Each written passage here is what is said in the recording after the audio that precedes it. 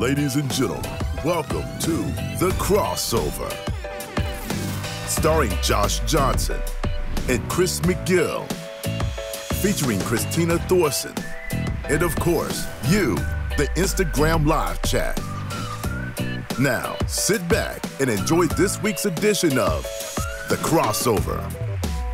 Powered by Card Ladder. Publius 13 prepared a disclaimer for our show. Okay. So I'm going to read it. Great. And the terms of this disclaimer go as follows. Whether or not you've ever watched one of our shows or listened to this disclaimer, it applies to all previous shows, all future shows, and this show. I think now we are officially legally covered in all scenarios. Here's what the disclaimer says. Welcome to the crossover featuring you, the chat. All opinions expressed by Chronicles, Hoj, and their guests. Oh no, but Christina's not covered by this. I'm not covered by the disclaimer. That's okay. And their guests are solely their own opinions and do not reflect the opinions of Card Ladder or Collectors Universe. This show is for entertainment purposes only and should not be relied upon for any investment decisions, especially regarding Russell Westbrook and Christian McCaffrey. Clients of Card Ladder may maintain financial positions in the items discussed on this show. Boom. Oh, I don't think the boom was part of the disclaimer, but yeah, disclaimer. Thank you, Publius. Nice. Things missing from that disclaimer. He's workshopping it. All right, well, tell him to workshop in tax advice should be given solely by your tax professional. That's a big one. It's a big one. And you should insure your collectibles. Yeah. We don't give insurance advice, but if we did, it would just get it. Yeah. Just get it. I thought he was going to say something about how we do this show when we feel like it and not every Friday. The audience has no reasonable expectation that we will be consistently available. Just like Kawhi Leonard. All right. We start our show with announcements and mail days. And we do have an announcement.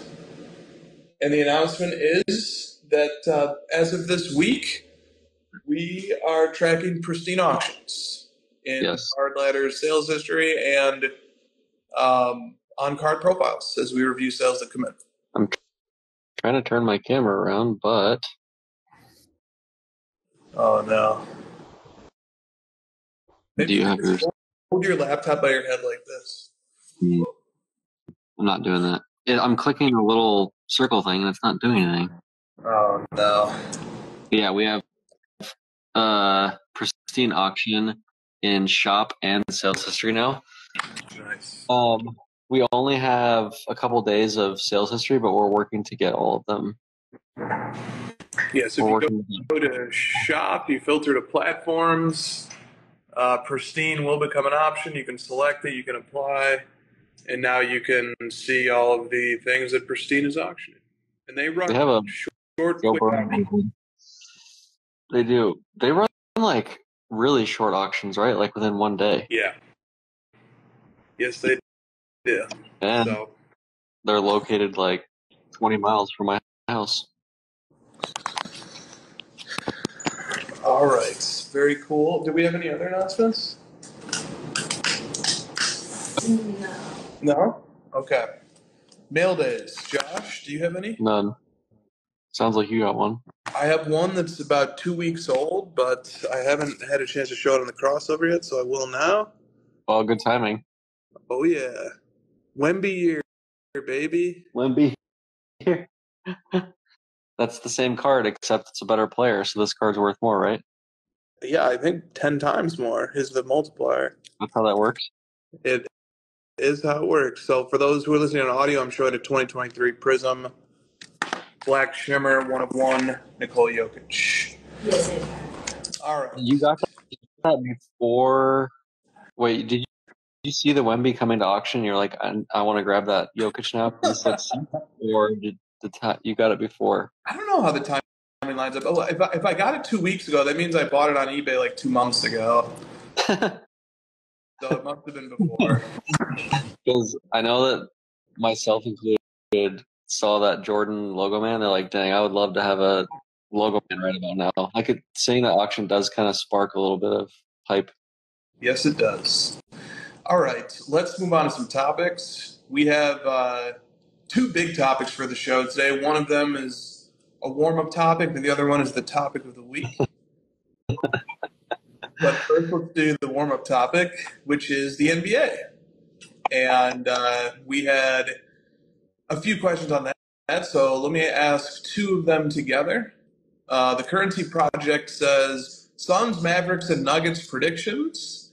And Reeves15PC would like an NBA Finals prediction and would like to know, is LeBron seriously going to retire within the next 1 to 2 seasons? So, anything you want to say about these things? I already addressed this on Brett's pod that released today, Stacking Slabs. Shout out, Brett.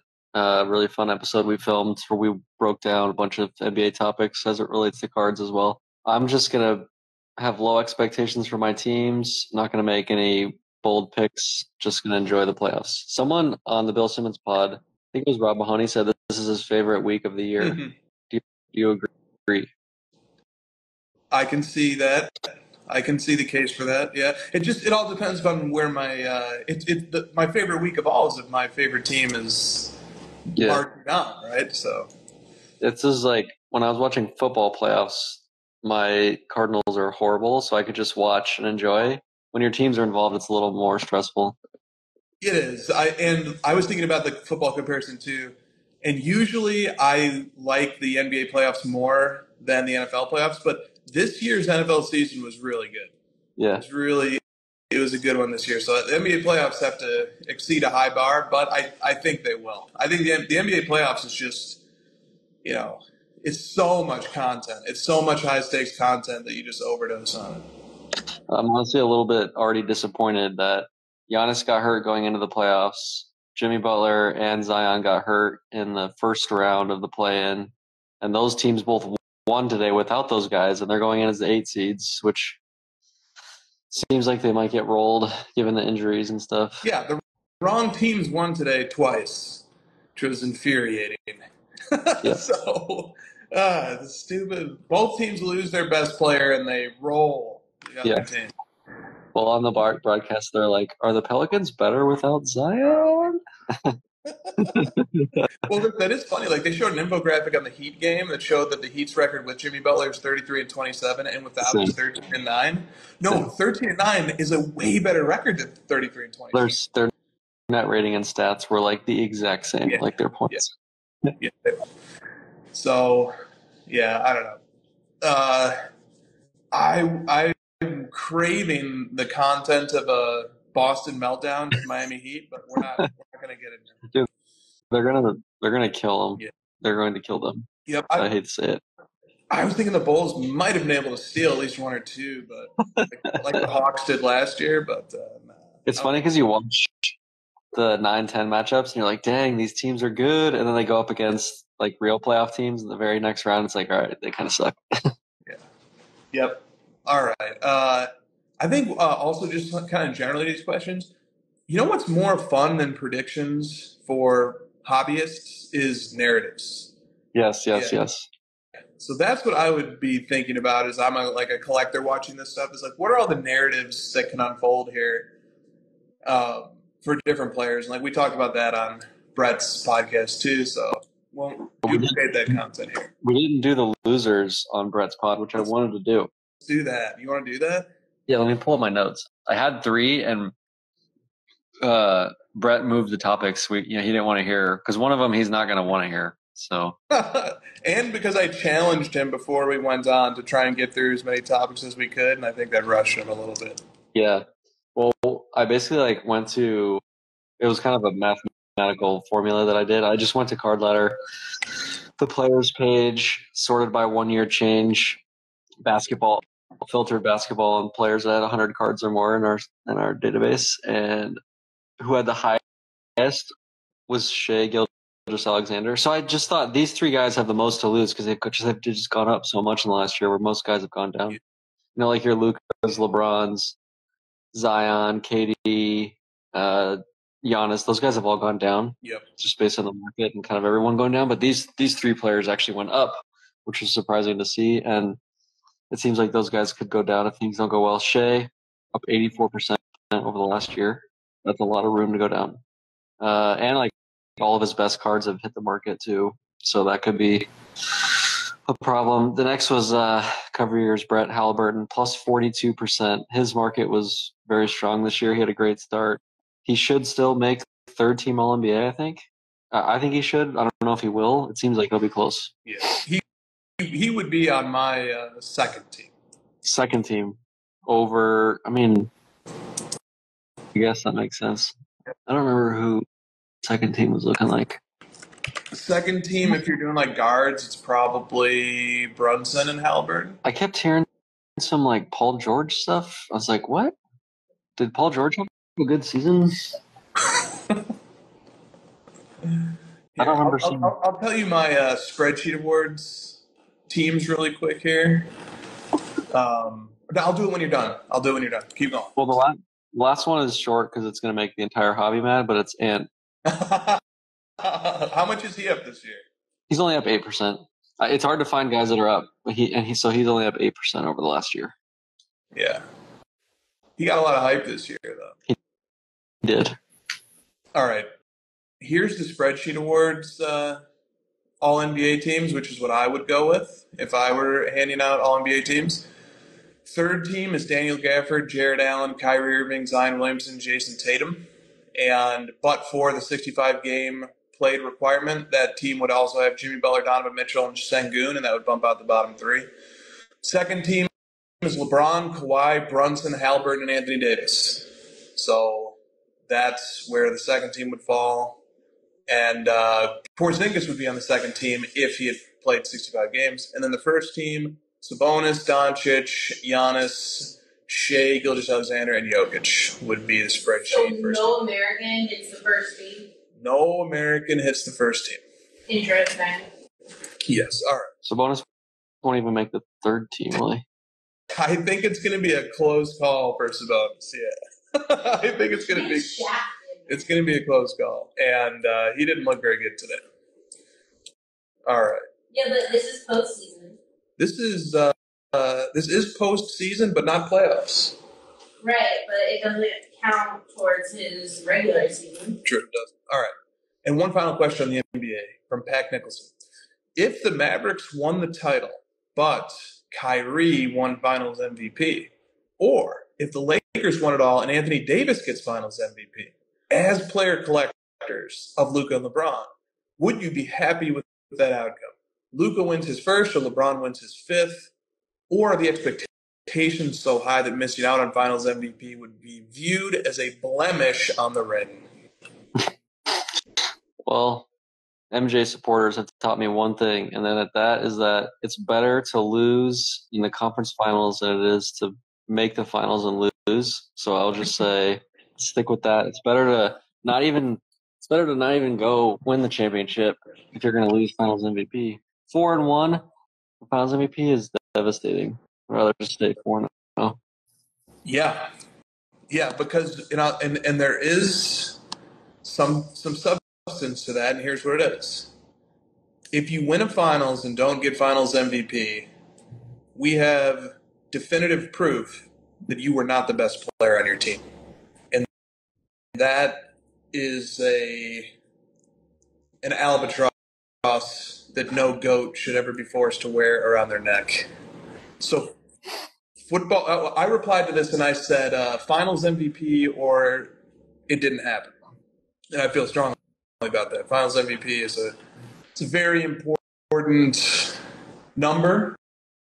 And I actually did a little tabulating this week where I added up totals of every player's MVPs and Finals MVPs.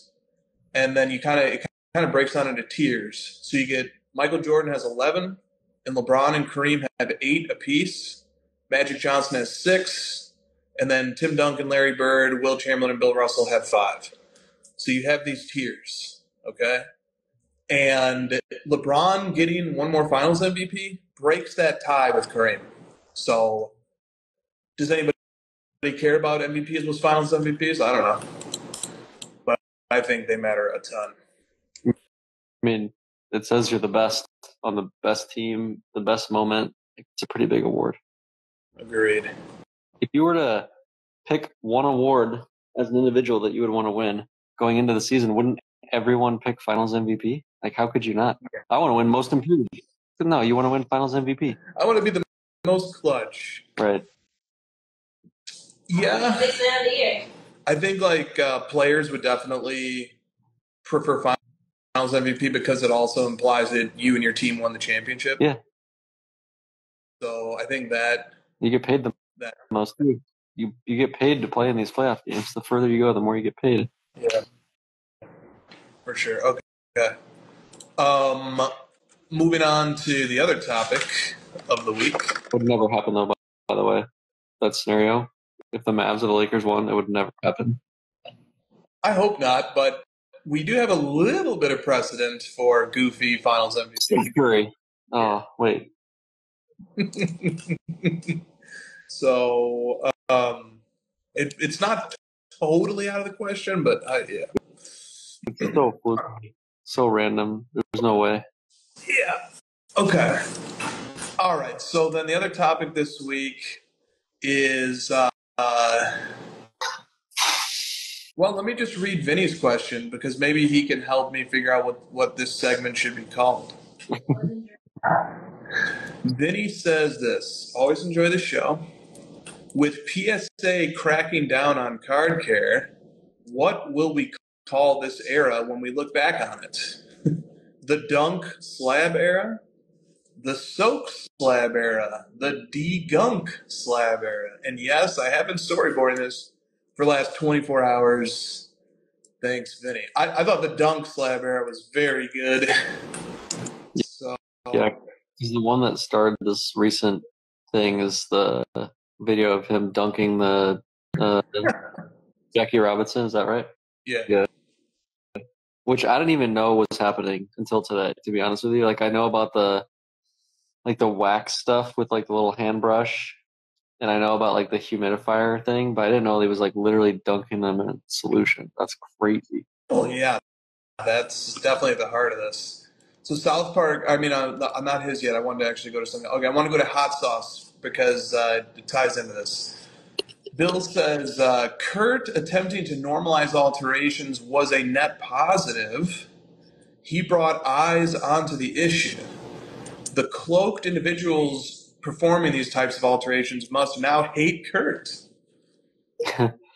Yeah, this is it's a pretty interesting take. This is like the criminal who like just can't not take credit for reaching the top and then like coming out and flaunting it with buying expensive things like in every gangster movie and then like ruining it for everybody. It's kind of the analogy I could think of. Yeah, that made me think about the serial killer who returns to the scene. But it's not. That's not quite the same. Let's not. I don't want to get. Yeah, I don't want to get dramatic here. I don't want to get. These are hypotheticals. Like these are said in jokes. Well, once you read that thing from Publius, honestly I can just say whatever I want. Now we can say whatever we want. This is why you didn't include me because I'm over here having heart palpitations. All right. From Dave Kahana. Can we all now unequivocally say that waxing, soaking, and trimming are unacceptable? Nah, I might. I saw this on your story, and I just replied to you, and I said, "Now?" Question mark. Those we weren't sure before. Right. But yeah. there is something to what happened with PSA, right? If once PSA is kind of like laying down the hammer, that's when it becomes more obvious. And be like, this is the time. Absolutely, and Dave is a guy who knows that. I think he's making a rhetorical point that like there was a few week period there where content creators, influencers, collectors, dealers were sort of coming out of the woodworks and endorsing the application of foreign solutions to cards. And I think Dave's point here is that, well, can we now that we have because the idea that PSA has just started cracking down on this is not right.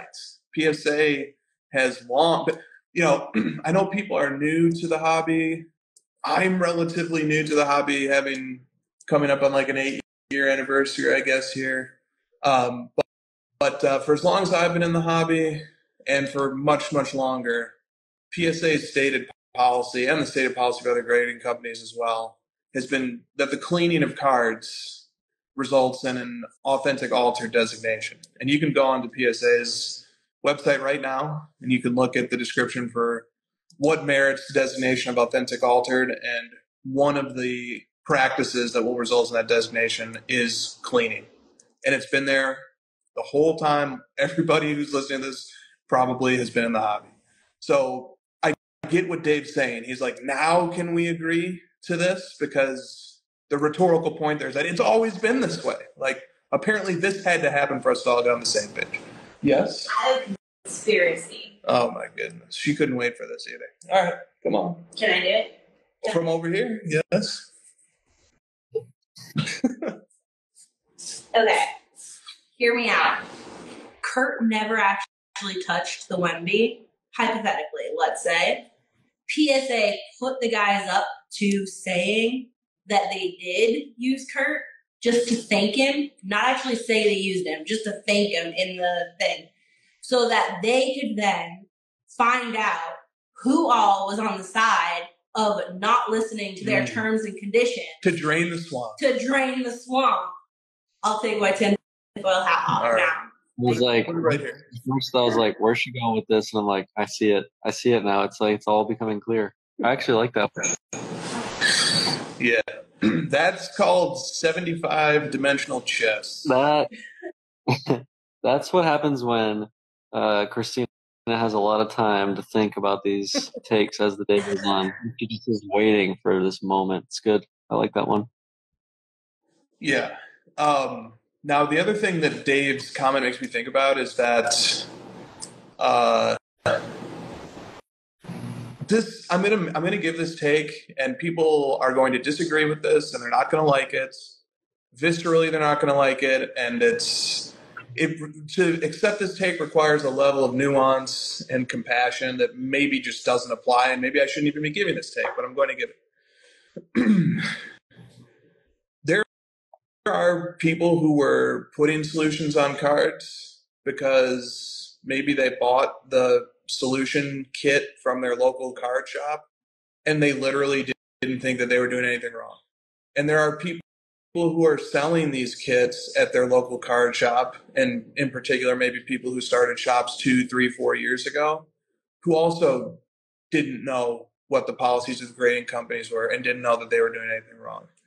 And I don't think that ignorance means that there shouldn't be consequences, but I don't think that there's any harm in extending a bit of compassion to people who made the mistake possibly of doing this, but are now enlightened. Yeah. That's a great point. Because if you go to these shows, like if I'm someone who's new to the hobby and I'm going to one of these shows as like my introduction to the space, and I see literally four at Burbank spaces designated at the shows for people to take in your cards, clean them, and they're like actually doing it there, and then submit for you if you want, and all that kind of thing. Like, what am I supposed to, how would I know any different or better? So this is a great thing to bring up. The thing that I want to branch off to from this is the kind of the where we started the show with Publius, and that's like the disclosure part of it. And we've touched on this a bunch before, but like, people keep bringing up, and I've seen influencers say this too, like, oh, this is like this is normalized in the art space. Like, why can't we get to that point of maturity? Like, why are we so far behind? And this is something I touched on with Brent long ago, and I was like a complete noob on that. If I go watch, I'll probably cringe at myself in that video. But the whole difference there is that with the art space, they're like one-of-one pieces, but they like are actually tracking what they're doing to it and documenting and disclosing it, so that as you sell this art piece to the next person, like, hey, it was cleaned with X service, here's the materials used, here's the solutions, etc. And it's all part of like a long standing, rigorously tested set of things that they do. Cards, it's like this is not something that's normalized, nor should it be, because these aren't one-on-one pieces, and people are not disclosing it oftentimes. So if you are new to this and we are going to figure this out together, the next piece is like, okay, if you're getting away with it, would you disclose it when you sell the item? And if you're not, then you're being deceitful and you're doing it for self-gain, self-profit. And if you are going to disclose it, that's the next bridge we have to cross. Exactly, man. That is the heart of this issue, because it is an individual person's right to do whatever they want to do with their card. So if they want to cut it in half, they can. Now, we have the right to be upset about it if they destroy an important piece of hobby history, but we don't have the control and the possession of the item to do that, and they do. If they want to alter their cards, if they want to apply solutions, then go ahead, alter and supply and fuck up your card. The problem, the unbreachable part of this is when they go to transact the card and they're unwilling to tell you what they did to it. That is the heart of the issue. And when I was watching Jeremy's show from last weekend, Jeremy was pressing on this from a couple of different angles, sort of suggesting, hey, why don't you just disclose it? Why don't you just, what if there was a sticker, a tiny sticker put on every card that said that this card has had a solution applied to it? What then? And that didn't seem to be received very well at all. And so I think MindCycle has done a nice job of pointing this out and making it concrete that when we're analogizing to other collectible spaces and industries, which are different than ours in a number of factors, in a number of different ways, even in those spaces, the norm is for the disclosure of things that have been restored, cleaned, so on and so forth. And of course, the ultimate issue is if the market truly felt that there was no material difference between a card that had been cleaned and one that hadn't been, then there would be no problem at all with openly disclosing. Yeah, and the reason that I'm going to go back to the PSA part of it. The reason the PSA part is so critically important, and the same would be true if Beckett and SGC were to come out and say something similar. PSA just has, the larger market share. But those three companies, the reason it's so important is that they hold the part of the system that is important because they are authenticating and grading and validating these items so that we can exchange the items across with each other with confidence. So if you have a PSA 10, I know someone has looked at this. I can buy it with confidence. This thing's in good condition, right? The whole system's been in place. When you are not disclosing something, your actual intention is to eventually get it put into one of those three slabs to increase the value and to solidify what you have done so that you can now move it through the system and sell it. If you're not able to get it through PSA, it doesn't increase the value. It doesn't do anything. You still have a raw card that you've just altered, right, for no reason. But if you can alter it, get it into a PSA 10, you can get it past these guard lines, then now all of a sudden you've increased the value. You've done what you set out to do, which was deceive the grading companies and deceive PSA. So it's really that they're trying to deceive PSA, not even necessarily like the other seller. Because once they get it into the PSA slab, they're good to go, right, in their mind. Okay, now I can just sell this. I don't have to disclose anything. PSA says it's good. We're good. So that's why Kurt was dancing around it in that video with Jeremy, because he doesn't want to disclose, because he doesn't want PSA to know what's going on. The whole point of that entire system is to get those cards into slabs so that you can get it past that only critical part that actually matters, which is the grading part. Exactly. And that's so South Park Cards sent in a topic, which was, what are your thoughts about Kurt apparently lying about why he covers the PSA certification numbers 1 week before decertification starts? So in other words, there are videos that he's posted to social media pages where he blurs out the serial number on the slab. And I think his official reasoning for that is so that other people don't take these images and use them for nefarious purposes. But an obvious alternative explanation for that is he blurs out the serial number so that it's more difficult for the grading companies and for people who are tracking things like this to be able to discover after the fact which cards have been cleaned. Right. There was a great quote in an article on this topic that appeared in CLLCT. This is not the only time on the show that we'll be citing a Darren Rovell article from his new with that, like CLLCT. Like, did they not run that by any female? Like, I just can't. Like, it just, what is he doing? You have no idea how to identify. That's true. All right. That's true. So Darren Rovell might be Darina. I don't know. So here's what let me just start. I like the it's never bad. This is something, just a really quick side tangent. If you see a good idea or you get material from a source from somewhere, just acknowledge the source. But anyway. That's just like you just did like a nice general, like, please do that. Yeah, there are many settings in life where you get in big trouble if you don't cite your source. The president of Harvard got fired for not citing her sources. Yeah, so I think we could do a little bit better in the hobby of just acknowledging sources, and I'm going to acknowledge this source. So in Rovell's article, he writes, PSA guarantees that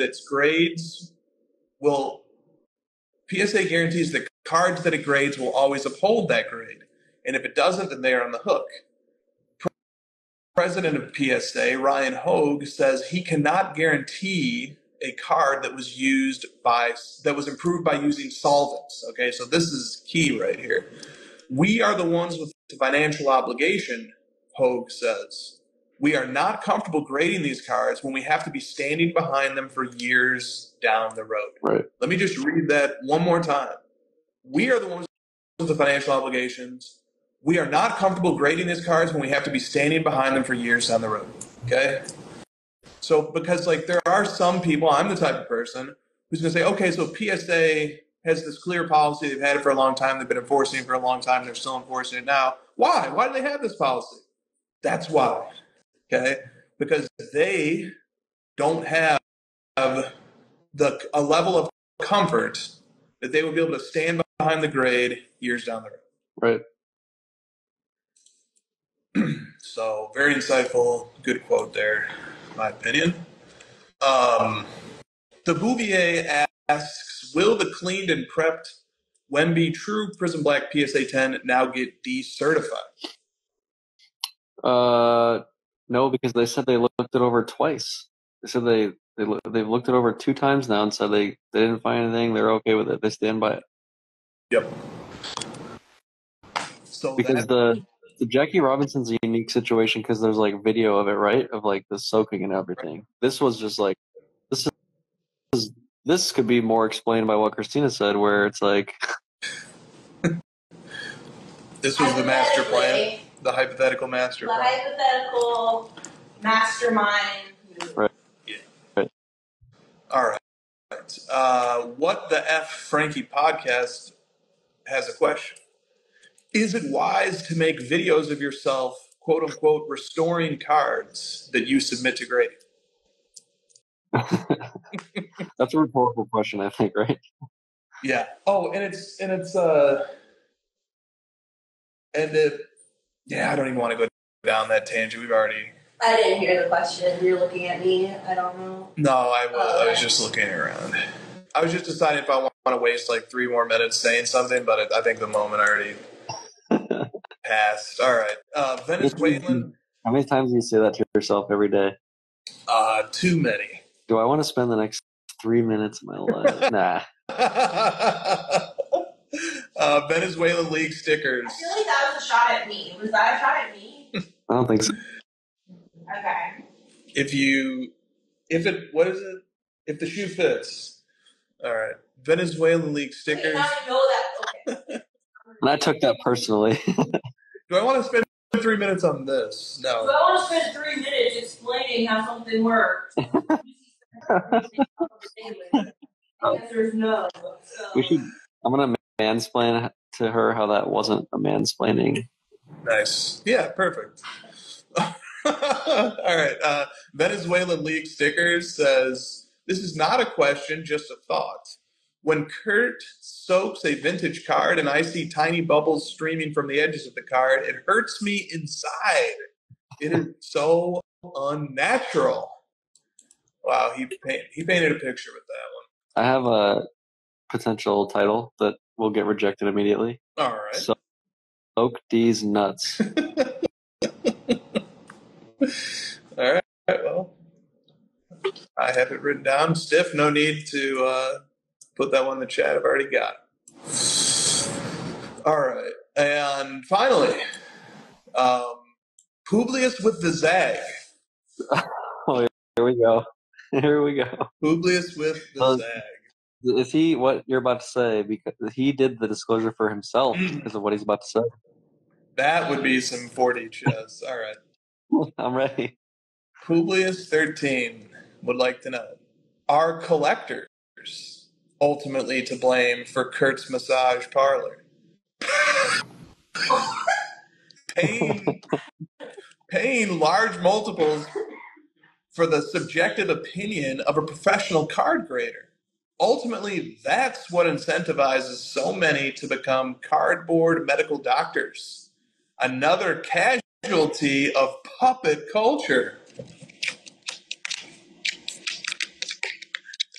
Oh, Grading, simping, yeah. just laid the incentives for the massage parlor proliferation. This is blaming the common man instead of the corporation situation here, right? Nice. Okay. Yeah, like how dare you breathe in the carbon dioxide? Who cares if the car companies refuse to clean it up? You're the outside breathing it in. Is this almost a variant of if you don't like it, why don't you to become president? Yeah, or why are people eating so many trans fats? Like, just stop eating them and forget about the food companies making them. Okay, yeah. So this is like the ultimate, like, point the finger at the consumer. Yes, which is not a terrible one. Not a terrible zag. I've seen it. It works. Yeah, it's not a bad zag. I think there is some substance to it.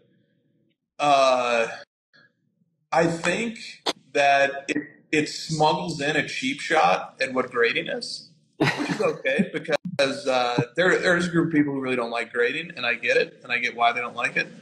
But he says paying large multiples for the subjective opinion of a professional card grader. But I think, like, I'd like to steer the conversation around what grading is back a little bit to the fundamentals. The concept of grading is first authenticating, and then second, providing an impartial expert opinion on what the condition of a card is. So if you think the condition of a card matters, and I do, and it matters on some cards more than others, if you prefer your card to be with sharp corners, well-centered, good registration, as opposed to a crumbling item, then you care about condition on some level too. And the purpose of grading, if we go back to the fundamental of it, is to form an opinion on the condition of a card that comes from a source other than the buyer and the seller, who each have their motives to play up or to play down the condition of the card is. And I just think I hear so much talk about grading all the time, and so little of the discussion about grading actually talks about what grading is doing, which is assessing condition. Or at least that's what it's purporting to do. All right. Thank you, Publius, for the zag. What do you think about that? What if none of us cared about condition, none of us cared about quality, none of us cared about grades? Would that, I guess that would root out the need for the massage parlors, right? Yes. Yeah, I guess so. No, it would never happen. But I'm fighting the hypothetical. Yep, don't fight the hypo. I'm fighting the hypo because aesthetically pleasing things are human and animal nature. Ooh. Like, no. Okay. Yeah. This is like centering is the easiest one for this example. It's just like I look at it and I'm like, I want that one. Yeah. I want the one that's centered, not that one, not the crappy one on the left, you know? And that's been going on long before grading. There's like, you know, people and dealers at shows and stuff from the 80s and the early 90s were talking about like they were self-grading this stuff. Like this is mint, you know, near mint. They were already doing that kind of stuff. Then I was like, okay, now we need like an impartial company to do this. Let's just do it. It was already a thing. Yeah. And are there problems with the way the grading works, and have there been inaccuracies and apparent changes in standards and, you know, all the above? Yes. Yes. So, like, in no way, shape, or form is grading perfect. Not even close. All right. Let's move on, unless there's anything else to say on this topic. Please move on. All right. A few questions about the PWCC Premier auction on Thursday night. Yes. First one comes from Drake's PC, who says, discuss the PWCC Premier auction results. What sales caught your eye? And I'll just go ahead and lump the other two questions in with it, actually. Hawks and Habs PC says, let's discuss the Barry Sanders Gem Masters 1-of-1 sale and Strong Cards 88. We'd like to talk about the Black Shimmer Wemby sale. Yep. Let's talk about the Black Shimmer first, because it actually has a bit of a dovetail with the card cleaning discussion. Yep. Because I think this card became a little bit more appealing. This is the Black Shimmer 1-of-1. It's the third best 1-of-1 prism of three. The Nebula 1-of-1 is longer running and more desired, and the True Black as well. But nonetheless, it sold for $516,000 with PWCC. And I just think that this card has a little extra appeal to it because it doesn't have the Kurtz card care shout out Interesting. associated. Do you think if the regular Black 1-of-1 did not have that whole thing, this sale would have been lower?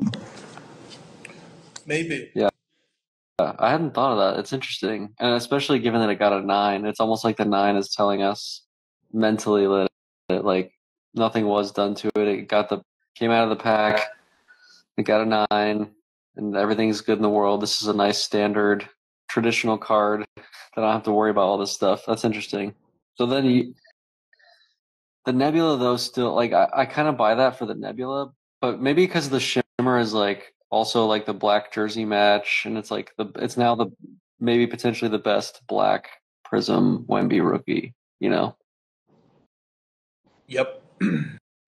Interesting. Yep. I think it looks pretty sharp too.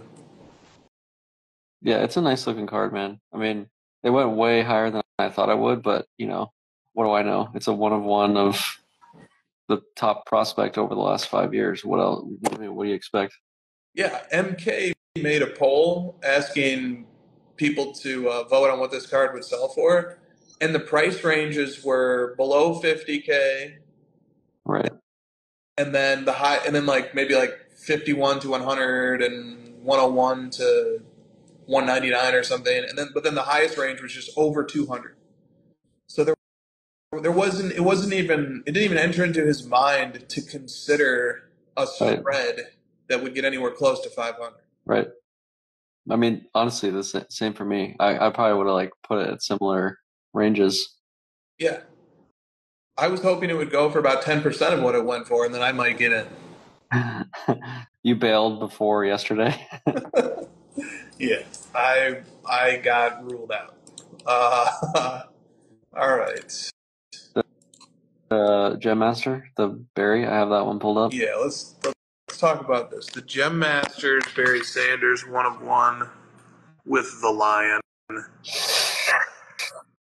I'm like for $168,000. Yeah, it's an amazing sale. Barry Sanders collectors rejoice, and Olivier collection tripling in value.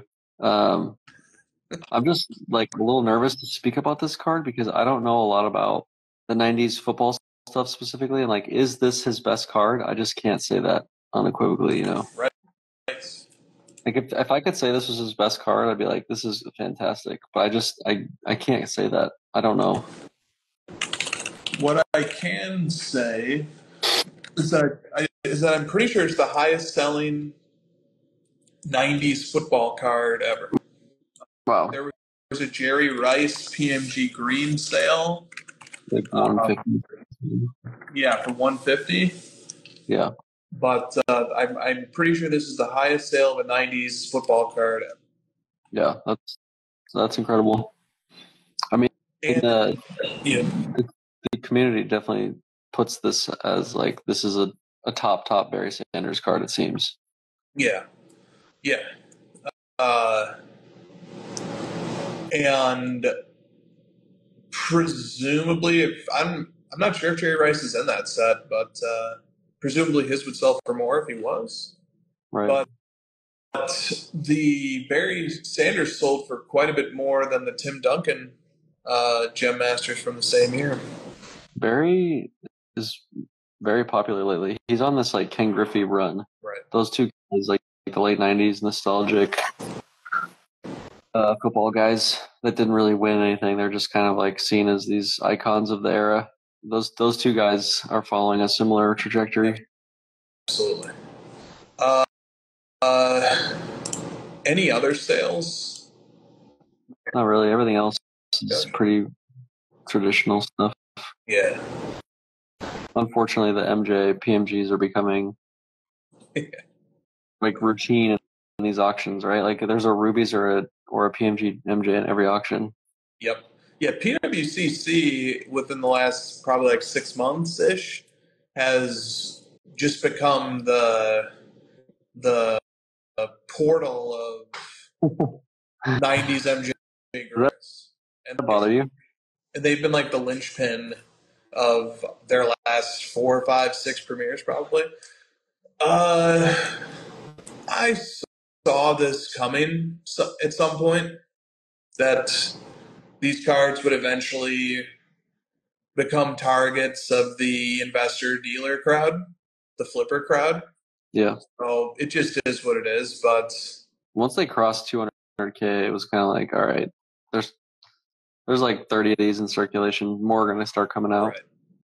Yeah, exactly. I think so far the amount that has come out hasn't overwhelmed the market yet, but the rate that they're coming out right now at is unsustainable. The chat mentioned the Manning Shield as well. That's the other like big one-of-one sale. Was this the second highest Manning sale of all time? It was 60. Yes, it was, and it was a sizable bump in price for this card. Right. It sold for $60,000 last night, and it had sold previously in 2022 with Golden for half that. Wow. Yeah, but it's a really sharp card. It's an exquisite NFL Shield autograph, one-of-one Peyton Manning BGS 85 autograph, grade 10, and the autograph looks sweet. Yes, this is a fantastic card. Same as the Barry though. Like, does he have earlier year card like copies of the same card, same set? Right. Sweet card though. Yeah. All right. It was a cool auction. Some really cool cards there. I was excited to watch that auction end, and the Wemby did not disappoint. You don't have to answer this because I'm baiting you into the question we always hate getting. But what is like your thought on the Wemby, just sort of generally for the whole card world? For the card world, I think like there's a chance that Wemby pans out really nicely, and I think that it's quite favorable that this card didn't even get a chance to come to market until his entire rookie season had been complete. So then we don't have like a Zion situation where like there's bounties of $500,000 for his NT Logoman autograph. And by the way, that was in 2019 when that bounty was issued. So we don't have bounties like that for a player that we've never even seen play an NBA game yet. So I think that there's for as many instances and horror stories of players not panning out or having totally fine careers but not becoming hobby icons, from Blake Griffin to Zion to everybody in between, I think that there's a decent chance that Victor Wembanyama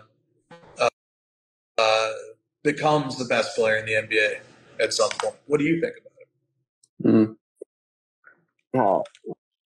I mean, even if he does become the best player, like I'm trying to think of like the equivalent of that card. I mean, it feels a lot like it's an isolated event in that the situation you described with the black prism having a cloud over it, not having autographs in Panini definitely gives it a boost. So there is like these little factors that add up to it. But I just can't help but like notice that this card sold for basically like 3x of what all of us thought, and I just can't help but think like I just can't ignore it. This just doesn't seem that isolated if it's going to go this extraordinarily high relative to what everyone thought. It just seems like a really, really extraordinary sale for all kinds of things. I'm not sure what it means. It could be another bull signal. I don't know. Yeah.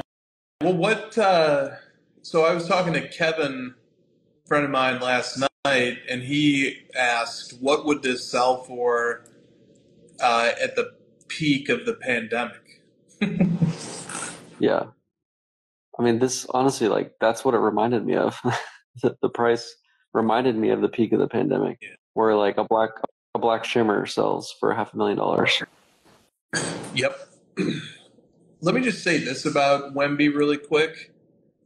This season, he finished top 15 in player efficiency rating and BPM, which is insane for a rookie. But he had a really bad win shares. His win shares was awful. That's because last year the Spurs won 21 games, and this year they won 21 games. And so win shares is an advanced statistic that attributes credit for wins, and he did not have very many wins, so his win shares is terrible. And that's something that gives me a little bit of pause about Wemby, is that why did his impact not translate to even a modicum of improvements in winning? Why didn't it? And that's just something that I don't have the answer to. And it's something to be concerned about when you're forecasting what Wemby might become. So if he became, if his like career ended up similarly to Kevin Durant, would you be disappointed?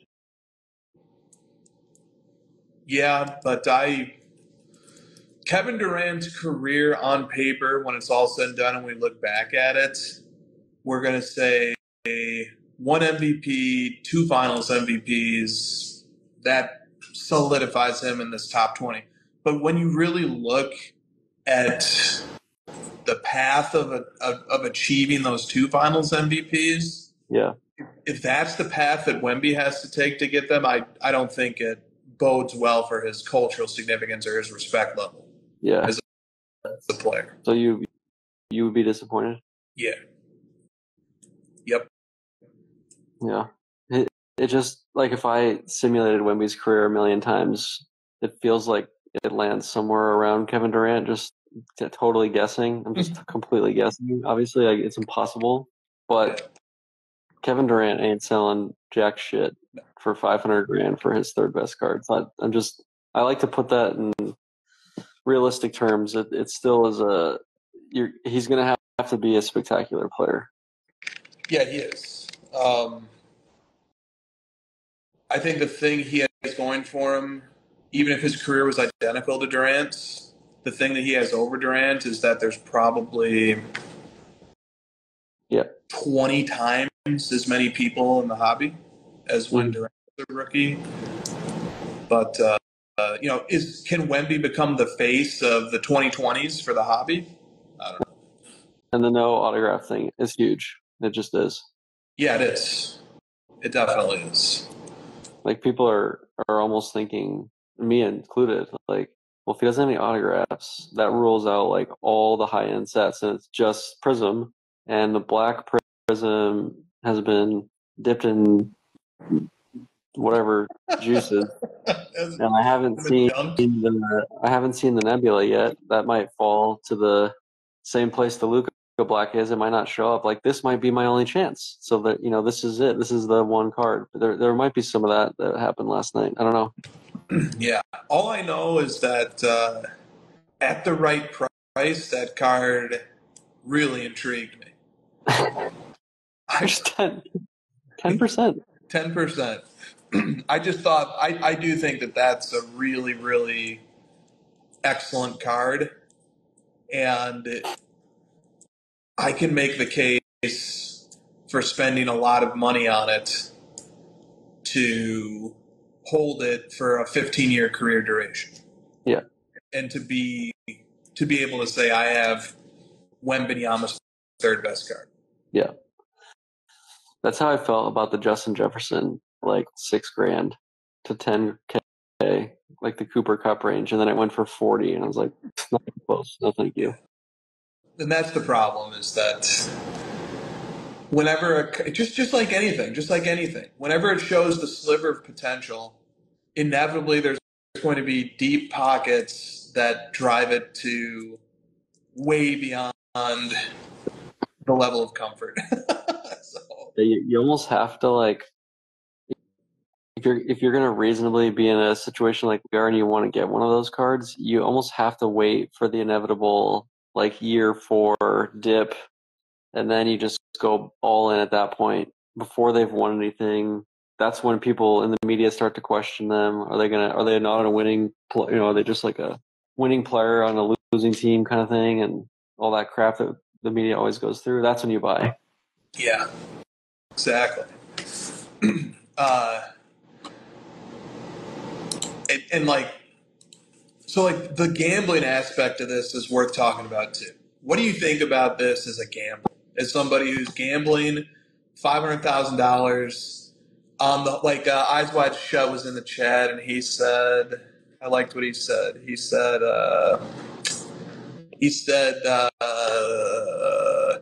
but if he pans out, is this turning into a $2 to $3 million card? That's sort of a thought process here. It's like, this is a gamble. This is a gamble that the downside is somewhat minimized, because it's not like a wager that goes to zero right away if you lose. But the upside is what about that? What if that was the mentality? Good luck. I mean, I told you I ran the simulations in my mind, and I'm thinking Kareem or something like that, and It's like, those guys' cards just aren't in that stratosphere of price. They just aren't. Now the Kareem PSA 10 rookie is probably way over that. It's probably in the millions. So Kareem is a good North Star for sure. Yeah, he is. Like, the center position gets crapped on a lot in the hobby, and rightfully so. These are the most unrelatable physical specimens in all sports, which matters a lot, I think, to like people trying to identify with players and find people to collect. But I think the center position has the most athletes with $1 million cards. If you look at George Mikan, Kareem Abdul-Jabbar, Wilt Chamberlain, Bill Russell, I don't think Shaq has any 7-figure cards. And I don't think Tim Duncan has any 7-figure cards. And then Giannis has a 7-figure card. He has a few. If you consider him a center, maybe you don't. And then Anthony Davis had a 7-figure card, but it's not a 7-figure card anymore. I don't think any other position has many different players. And I think the reason for that is a simple one. The top 10 players of all time is dominated by centers. And that's because being tall is really helpful at putting a ball in a 10-foot ring. Nothing more, nothing less to that. Yeah, Eddie in the chat, and you brought it up as well. The hobby's a lot bigger today. The modern space is a lot different than vintage space was in the 60s, 70s, 80s. So there's a lot more room for a lot more people to be involved and want to grab that card and want to be a part of like watching him live. Like less people are going to want to go grab a Kareem. They can't watch him live anymore. They don't relate to him. They didn't watch him play, right? So there's definitely a big part of that. Like coming into the hobby in 2020, Wemby is kind of like your first guy where you're like, this is the guy for basketball. I'm here. Let's do it. Having taken in a year of Wemby, how do you feel about his prospects relative to Ja Morant, Zion Williamson, etc.? I feel a lot better about him than those guys, for sure. I'm worried about the Spurs thing a lot, to be honest. I think you are too. You mentioned it, like the winning. I'm really worried about that. I think that team sucks, and I don't really see a path out of it right now. Yeah. So that worries me for sure. Because when the Zion thing, that was from the trade for Davis. So they already had a lot of stuff. They already had Ingram and like a bunch of assets. So the Zion part, like, no, Zion was before the trade? He was before the Davis trade or like right around? Yeah, right around that time. The Davis trade was, I think, prior to his rookie season. Yeah. So, like, my point is that Pelicans had a ton of stuff, and the Spurs do not. Yeah. Yeah, and the Spurs just untanked themselves out of being in the top 3 lottery odds. Like beating the Nuggets, yeah. And they even rested Wembanyama for their final game of the year against the Pistons, and they still won that game. They beat the Suns 3 times. Idiots. All right. That worries me. But I think he's going to be good. I don't know. It's hard to say. Do you think that the hobby learned anything as the cautionary tales of Ja Morant and Zion Williamson and other players unfolded? You could ask that question if someone read you saying that in text form only. Did the hobby learn anything? But you were like, you said it kind of positive. We keep saying that, but dude, like it's going to keep happening over and over. It's like you just can't stop it. Yeah. People spent $30,000 on Desmond Ritter cards last year. Do you think it's ever going to be figured out? No. Probably not by those people. Oh, good. There we have a episode title. All right. Did you guys not learn anything from the last 5 years of basketball? All right. Let's move on. NorCal Cards says, what are your thoughts on Michael Jordan recently signing multiple 1986 Fleer rookies, with 6 of them being PSA 1010s on the Pop Report? Let me fill in some details from this story, and I'm also going to go to Darren Ravel from CLLCT to fill these in. Ravel points out, first of all, that a month or so ago, an autographed Fleer Michael Jordan rookie, in-person autograph, PSA 8 autograph 9, sold for $205,000. And at that time, the Pop Report reflected there were 6 others with that same grade and 3 higher. But recently, a collector looked at the Pop Report and saw now it says 11 higher. So it went from 3 higher than 8.9 to 11 higher than 8.9. How could that be? How could 8 cards have been signed by Michael Jordan in the past month? For one, Michael Jordan has a deal number deck. 2, he hasn't been doing the flight school thing for a while. So what happened? Well, multiple sources tell CLLCT that Jordan did, in fact, do a coordinated signing within the last month of 10 Fleer rookies. 10, okay? Coordinated signing, 10 Fleer rookies. Sources said that the collector paid PSA to fly down to Florida where the signing took place to witness the signing and to make sure that everything went smoothly. The collector had at least 6 PSA 10s, which were cracked out. The stakes were high, obviously. 3 cards that were 10s were regraded and stayed 10s. The autographs were also 10s. And then 3 other 10s were signed and inscribed. So, all right, those are the facts. Those are the facts. And I have some thoughts on this, but let's hear a few of yours. Okay. Well, is like, how hard do I want to go on IP autos? Is that what you're saying? You're setting me up? Yeah. You're like, you want to like nudge me just a smidge to see how far I go and then see if you want to go further? That does happen usually. That does. It's not a bad strategy. Well, I guess my first thought is like, one of my favorite things about cards, the reason I love this space so much, the reason I love my collection is that knowing that the cards came out of like an equally fair system that were placed into packs where everyone had an equal chance to obtain them.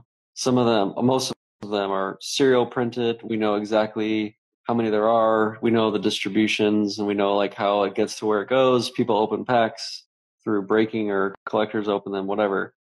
Then it goes to the grading system. Then it comes to me and I acquire it privately. That's like why I like it. It's a very equitable, fair system that makes sense to me. And it's licensed with the NBA. You know, there's like people to witness these signatures in person. It's said so on the back for some of my cards. The golds are printed out of 50. It has this, you know, I could go on and on, right? I'm not stating anything new. IP autos have none of that in place. Absolutely none of those foundational pieces are in place. That's why I do not like them. In this situation you're describing, I'm picturing someone with a private jet and access to Michael effing Jordan as a friend or whatever, some connection where he could just double the population of these Michael Jordan cards through his own financial means.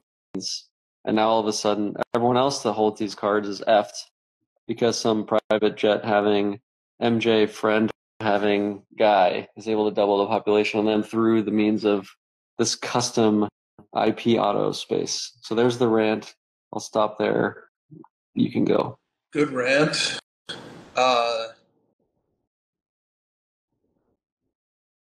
The IP auto has become a lot more popular lately, and I think that's directly tied to the hobby becoming more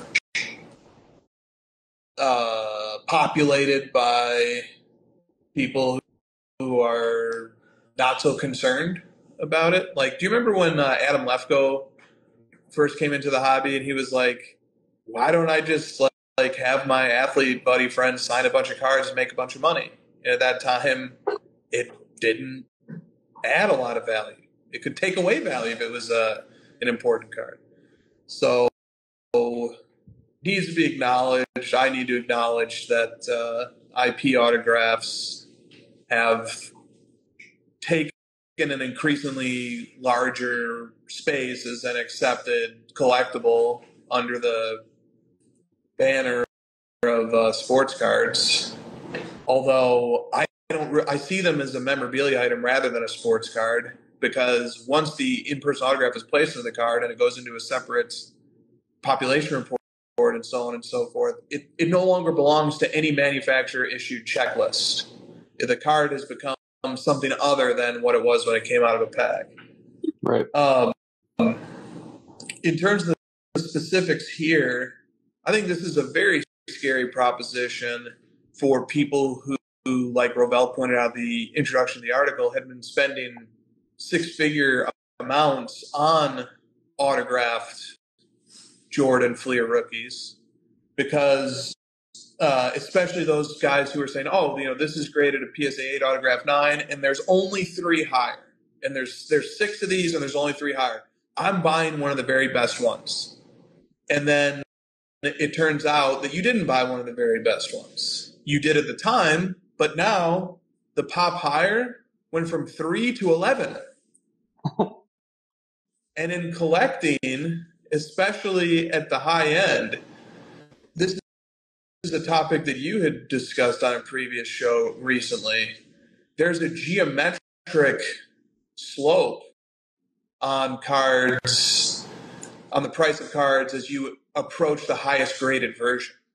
So the demand for the very best, the demand for a 10, or if a 10 doesn't exist, the demand for one of the very best graded is a lot higher than just a few steps down. So the premiums that were paid for this card when there's only 3 higher seem a lot harder to justify, in my collector opinion. now that there's 11 higher. And maybe people disagree with that, and they, that's fine. They can have a different opinion on the market than I have on the market, but it's a very, very scary proposition to me that the pop higher can go from 3 to 11 instantly. That means that I've once thought I had one of the best ones, and now I definitely don't. And I hate that. I mean, I was crying for months when a Pop 1 PSA 10 of mine became a Pop 2. So I hate that. I hate that that's a possibility. And one of my collecting philosophies is to try to avoid that ever even possibly happening. That's also why I hate the Panini Honors product, which takes uncirculated versions of iconic cards like a Prism Gold Mahomes, has him autograph it, hand number 1 of 1, and then put it into some subsequent release that's a non-rookie release. I just hate that. It's disingenuous to the market when manufacturers do that. But that's something that I worry a lot about. And then investment theses that surround the notion that there's a finite supply of autographs of a specific player, especially a living one, but this doesn't only apply to living players, are now more than ever cast into a tenuous light. The idea that I had seen floated in many circles was that Michael Jordan was done signing autographs. He definitely doesn't sign his 86 Fleer card anymore. And even people had offered him millions of dollars, and he still won't sign anything. So there was this idea that the supply of Michael Jordan autograph cards is fixed. No, it ain't. This proves that it's not. And what happens? Okay, so some people we don't know the context surrounding how people were able to procure these Michael Jordan autographs, but it's not a giant leap of logic to think that if these guys or this guy or this gal or whoever did this was able to procure 10 Michael Jordan autographs on cards that he allegedly didn't sign anymore, but turns out that he does, what's Michael Rubin going to be able to do? And then that applies to cards like post-playing days Logo Man autograph cards, of which there's a fixed supply right now. But what happens if Michael Jordan starts signing for Fanatics? Yeah. They're going to put a Logo Man autograph card if they can. They're going to put one of those along with as many Michael Jordan patch autograph and autograph cards as they can possibly squeeze out of the man into every possible product that they can put them into. So it's alarming. It's alarming because sometimes in the hobby we get a little carried away with our strategies and our theories because we just love cards and we love items and we love memorabilia. And then pop, one of those theories gets burst. So Rookie cards, bro. Yeah, exactly. It's probably better for our own personal psyche and mental well-being if we just categorize IP autos as memorabilia, like you said. Otherwise, it's just too complicated for us to try to bucket them with cards and figure out where they stand in relation and how they stack up. Because there's, like you said, there's no checklist. There's no way to organize it. There's nothing. It's a separate category. You've made it I just don't even see, honestly, this is going to really piss people off, but I'm not seeing much of a difference between the intention of getting IP autographs in bulk and going through a cleaning service to get them into PSA 10s. You're trying to generate a way to create value on top of something that was never intended to have that added to it. Exactly, man. We're in a moment of the homemade product. Yeah. An in-person autograph is a homemade card. Somebody who gets the card and through their own machinations gets it in front of a signer who then signs it. The repack product is the dealer's answer to manufactured sealed products, but at the end of the day, it's a homemade thing. some guy, sitting there at his table or at his workstation, putting his slabs into nice, pretty looking packages and then selling them and doing quite well. And then that's the point about the final part of this article is this. The collector is at least shopping some of the cards, which will hit the market. Shocker. I'm shocked by that last part. I'm absolutely shocked. He's going to share the profits with MJ, I bet, too. And so that's the part of this where it becomes egregious, is that the whole point of this is just to squeeze some money out of thin air, to invent money, which is fine. That's, that's hustling. That's entrepreneurship. It's all those things. But it doesn't help, and nobody ever thinks about this perspective when they talk about this topic, but it doesn't help people who already own the stuff. It hurts them. Yeah. Well, here's an observation that I have. You mentioned that IP autos is becoming more popular as of late. Is that correct? And then we're talking about this Kurt's Card Care thing is becoming more front and center as of late, and repacks are more popular as of late. What if all of these things are becoming more popular because the market is down, there's less money to be made from breaking, there's less money to be made from flipping, reselling cards, et cetera, and so people are just looking for new ways to generate money through the means of cards. They're in the space, they're locked in, they've got their business set, they don't want to leave cards. Yep.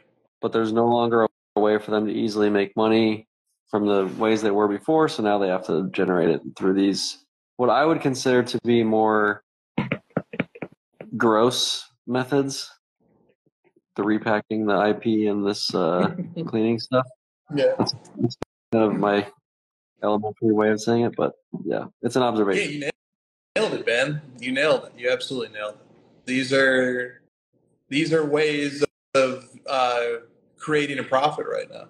And like to borrow a page from Publius 13's Book of Zags, the manufacturer is a big culprit in why this is the case, in particular the price of products. The price of sealed products is so high that people get bludgeoned when they open boxes. They tend to do poorly when they buy into breaks. And the entry, the starting price out the gate of these cards in the secondary market, like the Wemby Black Shimmer, there's just such a chorus of opinions, a consensus, an accurate consensus that the likelihood of that thing ever appreciating is not great, that people go away from it. Why would I buy a sealed product when the ROI is terrible? Why would I buy one of Wemby's best cards when everybody's telling me it's going to go down in value? How about, if I'm in this thing to make money, well, can I get an autograph put on this card? Can I crack this card out and improve its condition?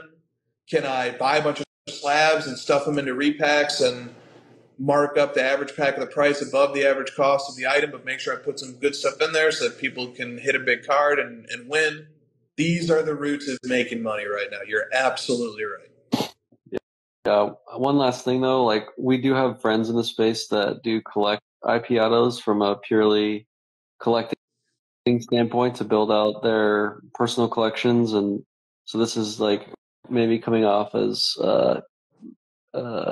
strange to lump it with something that's like really more criminal and purely deceitful, whereas there is a space for IP autos that is collector based and it's enjoyable for those folks. So I do want to call that out, that like I'm thinking of Sasha P and MK, like those guys collect specific stuff they're looking for, Hall of Fame, in-person autographs of their favorite rookie card, et cetera, et cetera. We're kind of talking more in this space about using the IP to generate profit. Sure. Absolutely. And like just to give a little more of the due to the IP, the theory behind IP for some of those collectors in particular is that they love cards of players like a Bill Russell or something like that, but he has the one rookie card and there's thousands of them, and they don't really care that much about grade scarcity. They're not so excited to get a PSA 7 as opposed to a PSA 4. Lots of people love that aspect of vintage, but plenty of people are skeptical of it or don't want to adhere to it for a variety of legitimate reasons. So instead, they look at it as putting an in-person autograph on one of those cards is adding a level of scarcity to that card, akin to as if, especially players who can't sign, who legitimately are not signing anymore, and there's a good possibility that no more autographs will be produced or emerge, that this is like the equivalent of having a gold parallel.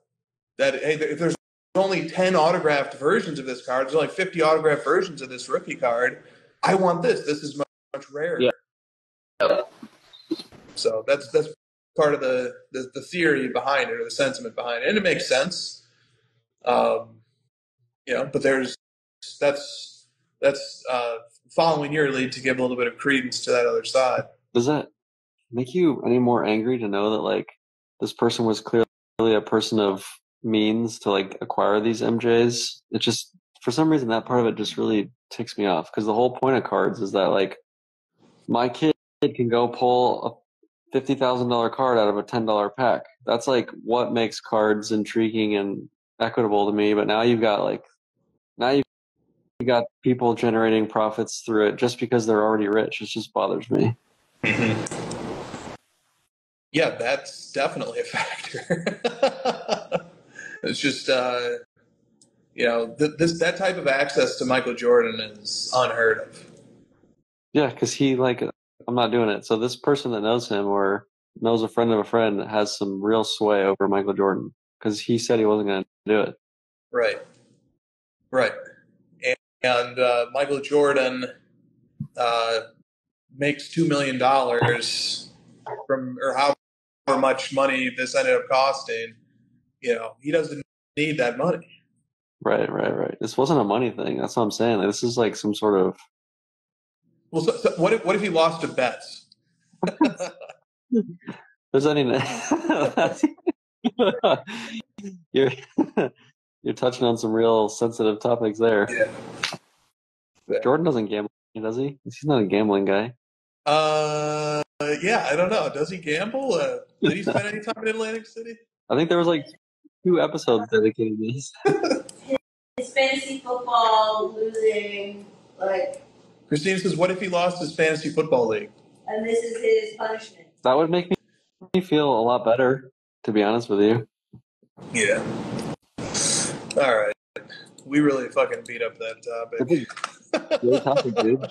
It's obviously bothering us, and that's why I tried to think about how it's related to all this other stuff. Like these things keep coming up all at the same time for a reason.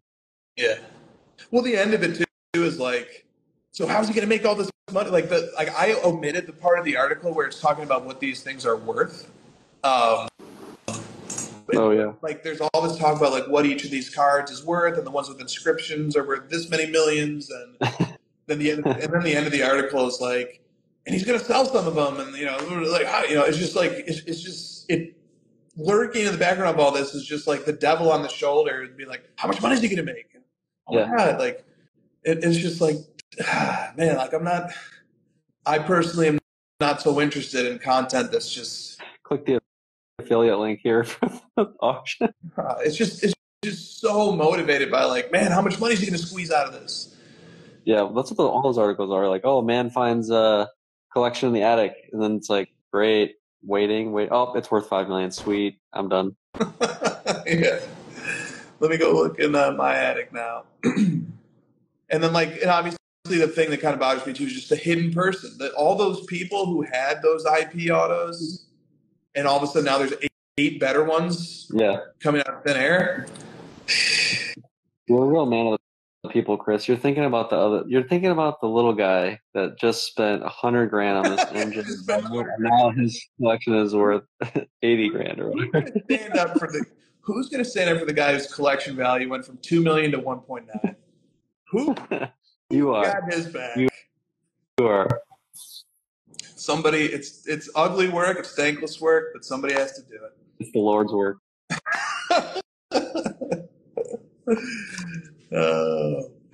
All right. More questions. Yeah. Lots more questions here. I would laugh so hard if he was like at the bottom. It was like, "Here's the affiliate link." Make sure you click my link when you go to the site of the auction. I also did have a slight criticism of the valuations being offered, just because there is a pack issued hard signed version of the 86 Fleer, which came out in 2006 Fleer, which is a little bit complicated, right? Because that's clearly a post retirement from the sport of basketball card. But there are 23 of them, and they're hand numbered. And the highest one of those has ever sold for was around $250,000. It was graded, I think, like a BGS 8 autograph 9. So why would one of these ever sell for more than one of those? I forget. What do you like post playing days cards? I always forget. I go back. You like it or you don't? I think for some players they're all right. I asked you already if you've seen Office Space or isn't. Remember the scene where they beat the shit out of the printer, the copy machine that they hate, and they are just wailing at it with bats and stuff? Remember that? Yeah. And then they're walking away from it, and then they go back one last time and just get one last smash. That's what we're doing. Is that what we just did? That's what we're like. You're like, all right, next topic, and I'm like, I just got to take one more shot. I said, do I want to spend 3 minutes on this? Yes. That's a pretty good title. You should write that down. Do I want to spend 3 more minutes on this? We do have a lot more questions. On that note, we have 700 more questions. Let's go. Let's go. From Ryan Bitter, let's talk about the snipe bid. Oh, this is another Zag. This is a Zag right here. Woo. Does it really allow collectors to purchase the card for the best price at auction? Why not just set your maximum bid a day before the auction ends and let it ride? We can call this the let it ride bid. Sniping seems to be a recipe for making emotional, irrational decisions in the heat of the moment. This is a good Zag. This is the conservative, well-meaning, just generally smart guy. Smart. See that bid. If it goes higher, so be it. It's not my. I gotta stay true to my means here. But isn't there an obvious problem here, which is that The auction house sees your bid and bids you up? Yeah, or in the eBay setting, if you put in a max bid early, and there's people doing defensive bidding or there's shill bidding going on. I mean, people can just bid you up to your max easily and not go over it. The Zag counter, smart. Yeah, that's the problem. I get where Ryan's coming from on this for sure. Make a rational decision in advance and then just stick to it. Yeah. But still do the technical execution of the snipe bid with the intention of what he's saying. There you go. Yeah, exactly. That's a nice combo right there. Yeah. All right. From Geechee Cards, how does the poor end of a career of a star player who plays a few years too long affect their long-term hobby value? It's going pretty well for LeBron. Yeah, but he's not having a poor end. Yeah, that's true. Poor end? I think maybe it hurts it in the short term, but eventually it'll wear off. Exactly. It would. I think about this sometimes. What if one of my PC players is in one of their final years and they're a role player and everybody who's a fan of the team hates them and they blame them for sucking and just yeah, and it's I would not want to follow that team's content. I would be furious about it. But yeah, I think you're right too. It's in the and then it's done. Dude, I always think of this when I hear this question or this topic. I think about Dennis Rodman and Allen Iverson.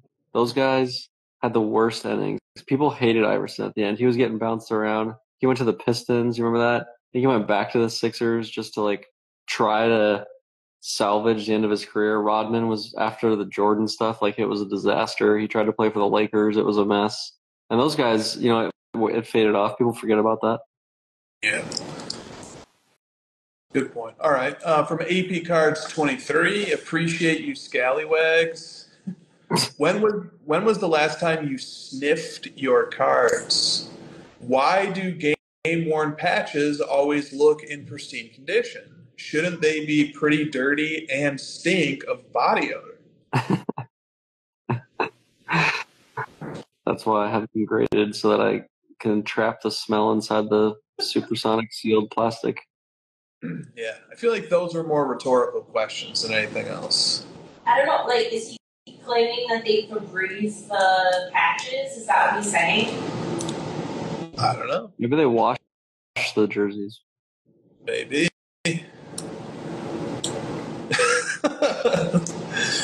They're cleaning the jerseys. Mm. All right. From Xanu 23 Sports Cards. The purity of this question. When selling cards, to what extent should the seller consider to whom he is selling? For example, selling to a flipper for $1,200 or to a collector that can only afford to pay $900. Altruism versus getting the extra $300 to put towards a card that you wanted for a long time. Okay, so like this is the total opposite culture of the culture we just got done discussing, where it's like, what can I possibly do to increase the value of this as much as possible? And then here comes a question that says, what do you think about actually intentionally making less money on your sale so that you can put the card with a collector as opposed to somebody who's going to flip it? Well, I'm going through a bit of this myself recently, thinking about this, and I can see the scenario where selling it for less to the collector is actually more financially beneficial to you long term. Here's the scenario. I know where you're going, and I can't wait for this. Do it. Go there. I own 20 or 10 LeBron Exquisite cards, and you can say they're similar-ish, right? Like the 10 cards are somewhat similar. You can distinguish them. They're non-rookies. They're all signed LeBron cards. You can see that. I sell one to potentially a collector for $5,000 or a flipper for $6,000, and I choose to sell it to the collector because I think he's going to keep it and not sell it. I sell it to the flipper. I make the extra $1,000.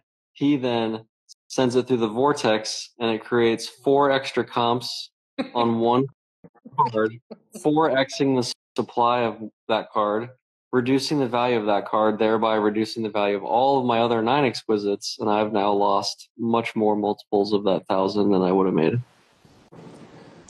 Yeah, that is terrific. I think that point might be a little too subtle for some to handle, but I can't endorse the theory that went into that enough. It's such a good point. It speaks to the compounding error that occurs when the card falls into the vortex. Yes. I've seen a card that I own, a copy of, go through the vortex. It's been sold 3 fucking times.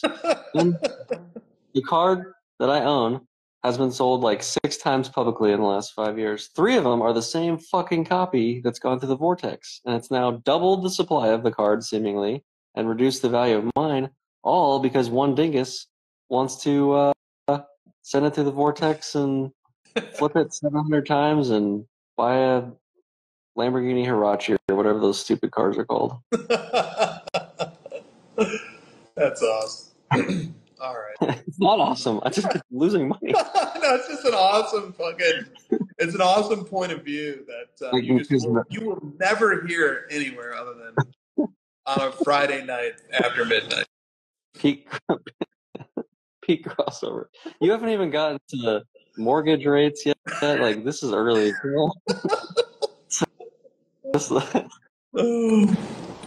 Last time I talked about houses, I was compared to that Addams Family guy. What's his name? Uncle Fester, yeah. So, yeah, we don't want to push people to that level. My tinfoil hat is that this whole episode is you building up to ask me about home median ratios to salaries, just so you can for an hour shit boxes. Yeah. Well, I don't want to let you down, but we're actually in the winding down phase of the show now. That's the best time to do it. You got me. True. You got me like a little bit off guard here. I'm not ready for something like that, and all of a sudden, boom. What do you think about the historical ratio of the median home price to the median family income? All your shit boxes are going down. What's gonna mean? Like that graphic is so clear. It says right here, this is the bubble, and we're actually higher. You're actually more fucked than the last time. You understand this. All right. From JC Google. What's the best way to cross over from one grading company to the next? When it's a good move, when is it a good move or not a good move to do so? This is not, you don't want to be asking me this question. I prefer to take BGS 9s and make them PSA 5s, so I'm probably the right. And are you cracking out or are you crossing over? No, I don't crack them. I send them to PSA that way because I just feel like, because I'm trying to do the opposite of deceiving PSA. Like, here's how I bought it. Here's what BGS thought. I'm not trying to like deceive you guys and say that it's a higher grade than I think it should be. Whatever, if you guys want to, if it hinders you looking at the card, you have my permission to crack it out and then look at it, and then you guys take on the risk. I don't know. I'm just talking through. I just want to get it in the slab. I'm just not concerned with all that stuff. Absolutely. So, like, this is a question that doesn't have a right answer. It has a sliding scale of answers that depends upon one's risk tolerance and how obsessive one is about having all of one's cards in uniform slabs. So, why don't you speak to like what kind of cards you like in BGS versus PSA? I'm usually satisfied if a card comes to me already slabbed. I'm usually not in a rush to change that, except in a few situations. But especially because of the guarantee, I can't envision myself ever sending a card anywhere other than PSA at this time. But you did like the gold label BGS 9.5 match on some of your luck of the lottery. Like, you do think about it sometimes. Yep, I was going out of my way to try and put together that run, and like sometimes that could be a product of happenstance. Like, I got the Luka luck of the lottery gold 9.5 first, and then it was just like, let's see if we can line all these up. And like, I have an affinity for the Beckett brand. I have an affinity for Dr. James Beckett, and I don't find there to be anything wrong with Beckett slabs or SGC slabs or other slabs. I can tolerate, having like a box going through my PC and like there's BGS and then there's a PSA and there's a 9.5 and there's a 7, then there's a 6, and then I'm okay with that. But I totally understand. I can completely understand how somebody would not want it that way. Yeah. So. Yeah, there's no right answer to this question. The question has to come back to what makes most sense for you, and how much risk are you willing to take on that the card might downgrade or. Yeah, you have to take into consideration the cost to grade, with PSA being a bit higher. If you feel like you're going to get a lower grade with PSA and it's more expensive, you may be thinking more like, I just want it slabbed, and it's only $100, and it's going to get an 8.5. And PSA, it might get a 6 or something. Then you might feel like BGS is the better option for you. All right, JC2 Collect says, is Panini using some secret reverse logic strategy to keep box prices down by not featuring Topps exclusive athletes? For example, Wembanyama is not on the cover. He is not on the box on any Panini box product or named on the website's hobby box listings. So there's just Wemby erasure, if you will, from Panini's offerings this season. And I kind of talked about it a little bit, and I was like, well, this is probably a factor of him being exclusive to Fanatics, and Panini's going to want to put the athletes that are exclusive to them on the box. Yep. But his point remains, which is that it doesn't make a lot of sense to try and have this product and sell the most of it at the highest price and not feature a truly generational prospect anywhere. Yeah. He's got it.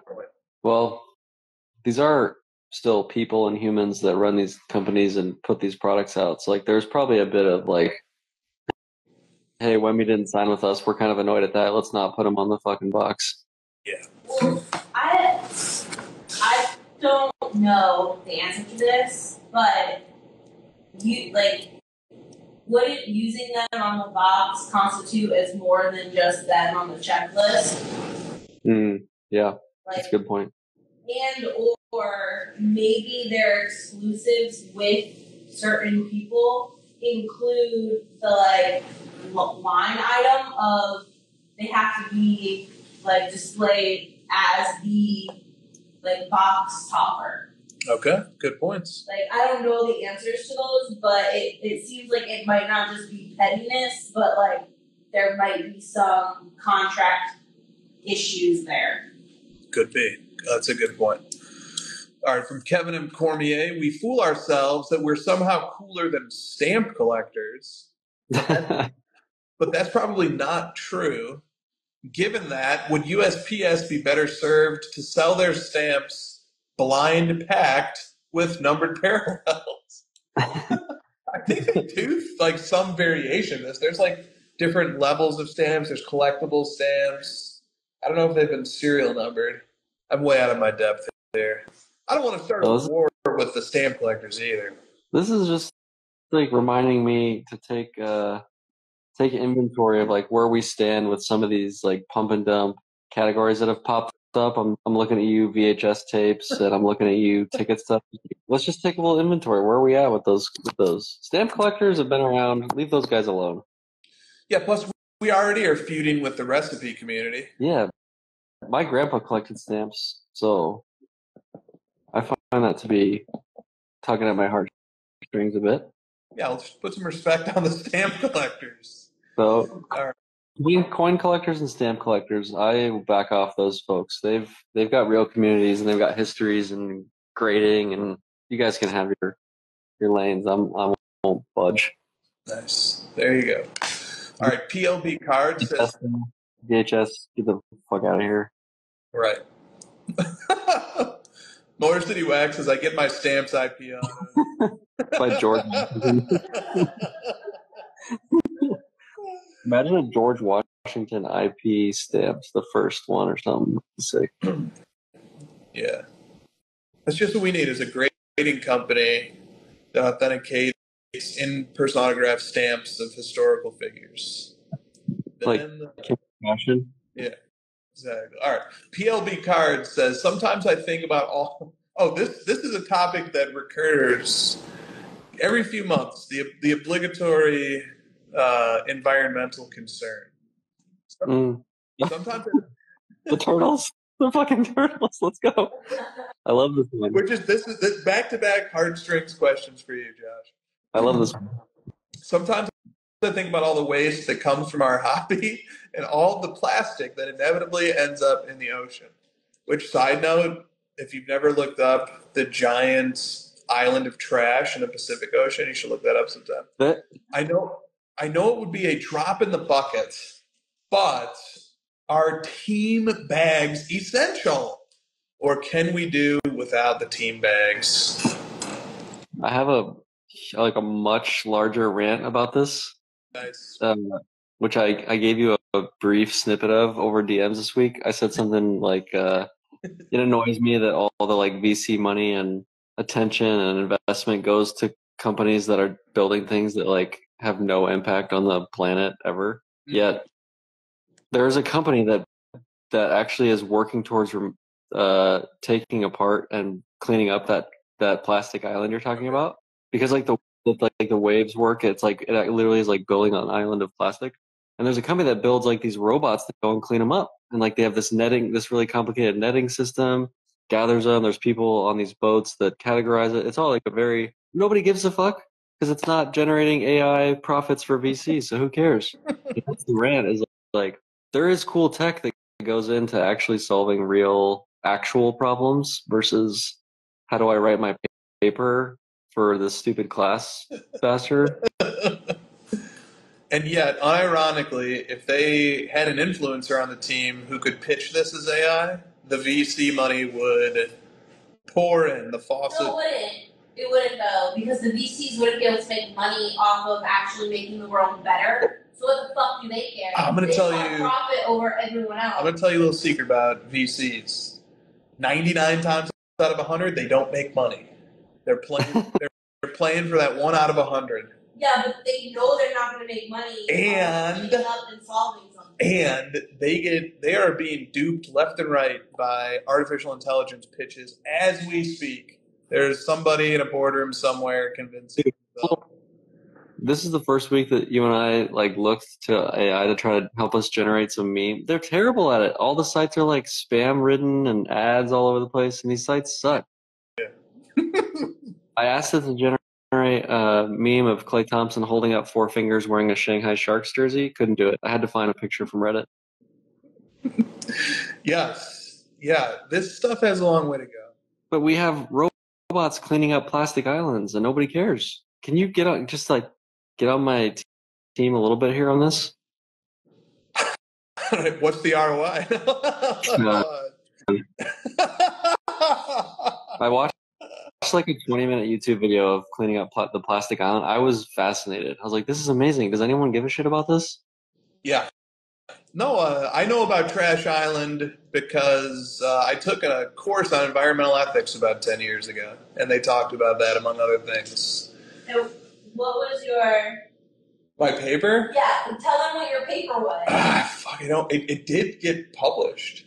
Yeah, but your paper was, who cares about the future? Let's live our best lives today. Yeah. That was your thesis. That was your statement for that paper. Yeah, I was zagging hard. Respect the zag. Respect the zag. Zagging against destroying the planet Earth. What a zag. Yeah. My argument was that the value of current lives is a little bit higher than the value of future lives. So we should prioritize helping people now and not future people. How does dumping plastic help the current generation? It doesn't. No, it doesn't. We should not be dumping plastic. It wasn't about that. It was about lifeboat ethics. There's always been this like depopulate the earth movement and stuff. Yeah. I got you. Yeah. Okay. So you should ask Japan about that. How that's going? Not well. No, it's not going well. I had some other content, but I lost it. I can't get you interested in this. I wish. Well, I have no. It's just like I totally respect where this question is coming from, and happy to care about this issue and to do whatever my part could be. But the futility of it sometimes just like overwhelms me, and cynicism sets in when I imagine myself like boycotting the team bag. Meanwhile, there's a 50 smokestack factory in Michigan just pumping clouds of black smoke into the air. Yeah. Although I have to use a paper straw that deteriorates before I finish my coffee, but Taylor Swift can fly for 15 minutes to go get breakfast. Same thing. Yeah, that's my favorite reels that I see is like Taylor Swift's allowed to fly her private jet like down to the field from the upper boxes of the stadium, but I have to use plastic straws. That's a great point. It's a good point. It's a good point. It's more of like an internal morality issue. Correct. And it's I never. don't have an internal morality about plastic straw. It's also never a good argument to say two wrongs make a right. No, I'm saying that there are levels. There are levels. Yeah, and there's a practicality to the cynicism. You making me use a defective product on the off chance the good product will end up in the nose of a turtle, which will not happen. Right. Okay. Is ridiculous. Whoever had straw rant on their bingo card today, you win. I like my iced coffees with a straw. Also, just want to give a really quick shout out to Ginger L's, who said time value of lives. Exactly. That is the exact concept. All right. Anything else on this one? So many things. Yes. Okay, go ahead. No, it's like 10 minutes left. We got. I'll never stop. True. I'm gonna spin off a new fucking podcast off of this. I talk about this and I bring on guests and you can fuck off. I support the move. It's all right. You can be on like the 3rd episode or something. Okay. I'll start with Bill Simmons. He'll join. All right. Football Card Dude 12 says, are cards with more features actually better cards? Like adding patches and autographs and game-worn jock straps, pieces of athlete's hair, or maybe a tooth knocked out during a game. Bring back collecting cards that don't need gimmicks, just straight-up pieces of shiny paper that are pulled from packs that the masses can afford to buy. Man, great question. Yeah, because the thing is, the risk of this, I love the question. It's a great point. It's worth thinking about. The risk of the question, though, is that it undermines itself by the end of it. Because it starts off by making a great point about bells and whistles that have been added to cards over the years. But then the question asker ultimately ends up saying pieces of shiny paper. But Carvin just said in the chat, it's the exact same thing that I was going to get to. Yeah. Shiny also at one time was a gimmick. And did you know that the concept, I just learned this a few days ago reading something in an old Beckett, the concept of the rookie card is a gimmick.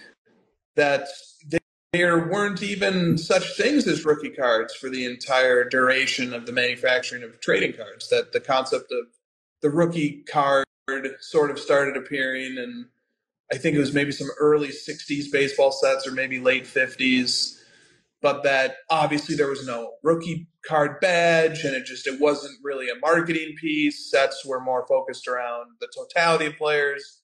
And then during the 80s, in the early 80s, manufacturers, as they began becoming more manufacturers, and Fleer comes in and Donruss comes in, and you have Topps, and they're competing with each other, and the rookie card and the prospecting on the rookies and the concept of the rookie card, which is being created in parallel by price guides, that concept started to become a real marketing slogan. And here we are now 40, 50 years later, and like we treat the rookie card as something holy, but even the idea of the rookie card was once a gimmick. Yeah, I'm picturing like this. I'm picturing 70s Topps baseball cards where it's literally just like the picture of the player that they took at the spring training or whatever batting practice, and then they put their stats in the previous season from the back, and it's literally just that's it. That's the card.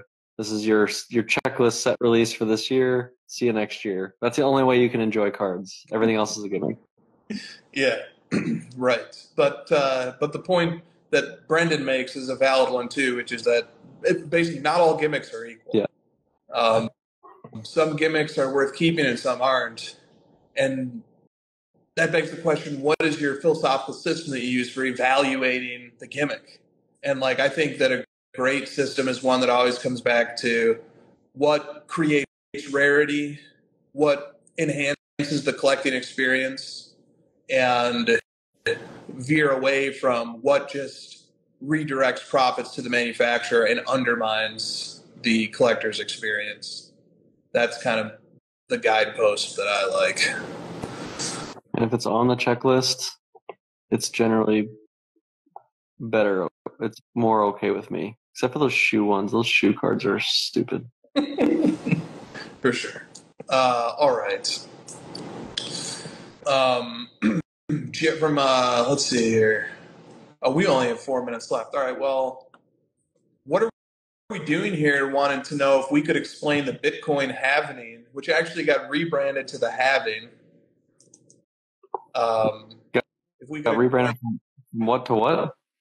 Well, a lot of the discussions and articles about the Bitcoin halvening, we're calling it the halvening, but now there's been a strong pivot, probably a coordinated one by the marketing departments of the various infrastructure companies in cryptocurrency to call it the halving rather than the halving.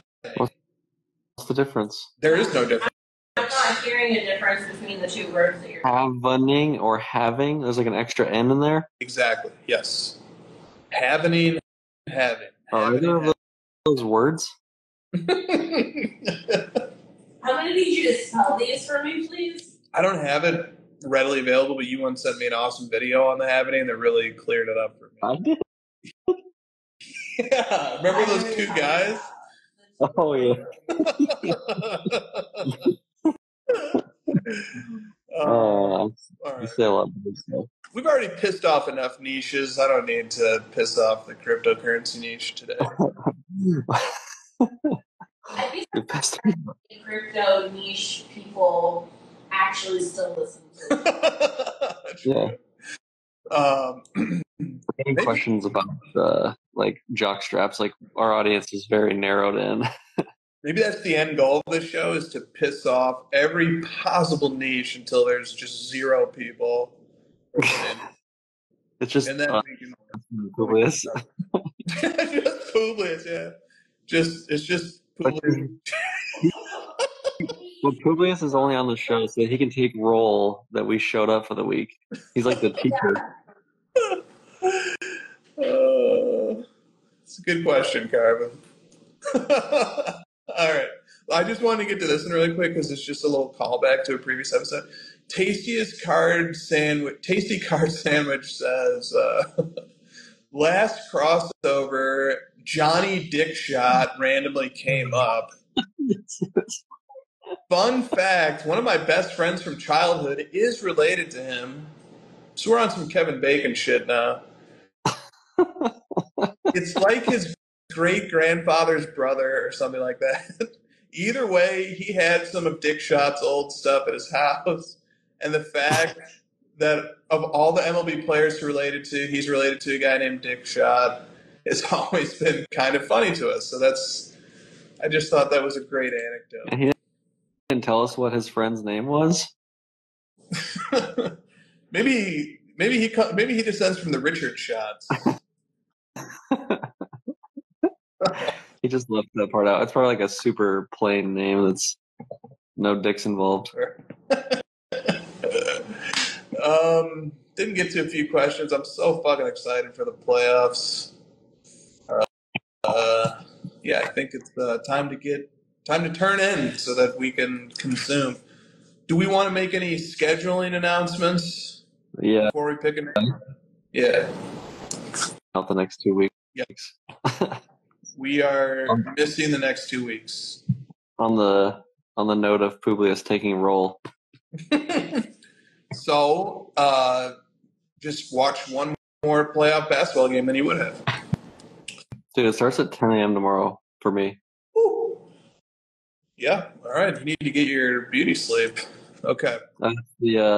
As Bill Simmons calls it, the NBA TV matchup, the Cavs and the Magic. Just needless piling on to an already shitty series, but shout out to Lauren and Brian, who are literally in Cleveland right now to see their team, the Magic, play. Shout out to them. They are awesome. Foot and mouth. All right. I mean, why stop now, like Carmen says? Okay. All right, let's go through some titles. Gonna make the entire hobby mad. Done Check. Finals MVP or didn't happen.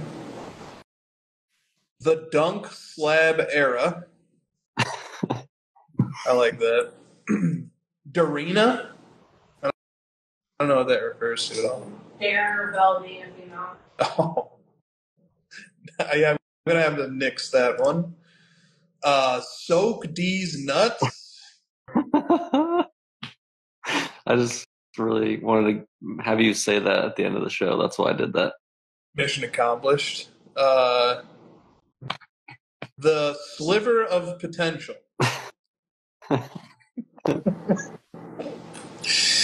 Inevitable year 4 dip. That team sucks. True. Did the hobby learn anything? That's a good one. That's pretty good. How hard do I want to go on IP autos? I was crying for months. Do I want to spend 3 more minutes on this? That's the one. Yeah. Wemby erasure. In the nose of a turtle. And finally, no dicks involved.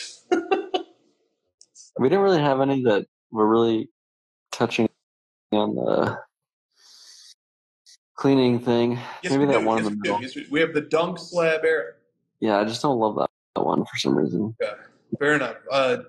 The 3 minutes one, yeah. Because when I think of dunking, I think of like, unfortunately, like you dunking someone's head under the water and like drowning them. It's not very pleasant. Or someone like slam dunking a slab or something. Yeah, I'm not like, he's not like dunking the card into the solution, is he? He's not like shoving it down. Like when a donut gets dunked into coffee. Yeah, maybe it's like an Anthony Edwards dunk where he's not actually like forcefully grabbing anything. He just kind of throws it. Nice. All right, 3 minutes one then. Yeah. Say it. How do you say it one more time? Do I want to spend 3 more minutes on this?